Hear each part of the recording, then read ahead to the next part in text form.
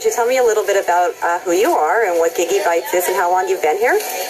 My name is Stephanie Rossino. My partner Rosemary and I opened GiggyBites Bakery and Marketplace for Dogs. It'll be 5 years in May. We bake right here in the store. We were doing some agility trials and things like that, selling lots of treats, so we decided to take the plunge into retail.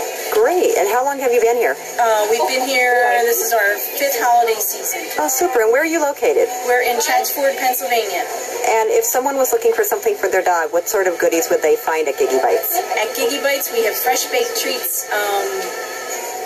regular wheat-free treats. We have our house-made jerky, liver pizzelles, some good sweets, cupcakes, liver muffins. A lot of it really smells good in here, and I noticed the dogs are welcome in your store also. Yes, we welcome dogs in the store, and hopefully our greeter is here to greet them appropriately. Great. Where can people learn more about GiggyBites? www.GiggyBites.com.